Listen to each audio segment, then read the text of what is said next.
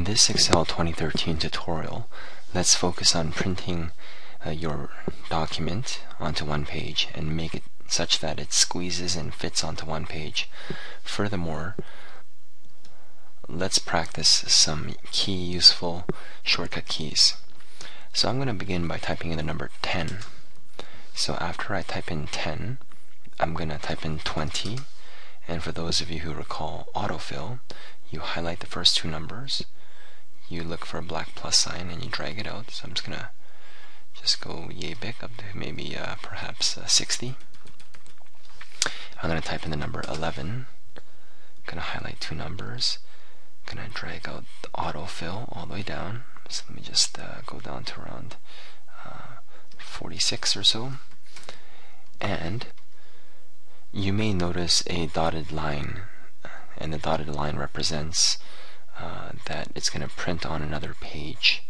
If you don't see this, you might see this if you go to the view tab and just click on page layout. You can clearly see that it's printing on another page.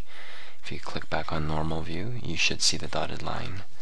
You can even go to file print or control P, and you can see that it's cutting it off at 40, 50, 60. So what we can do here is choose the printing setting here, no scaling, to fit on one page. So fitting on one page, you can see my document has been shrunk down such that it all fits onto one page.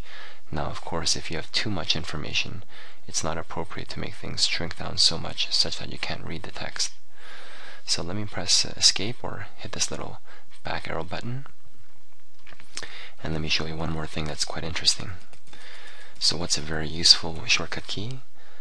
I'm going to type in Control Arrow key. So when you press Control Arrow key, I want to share this with you. Try moving your selected cell to A1, and now press Control Right. Hold down Control Right arrow. It takes you to the end, to the last column.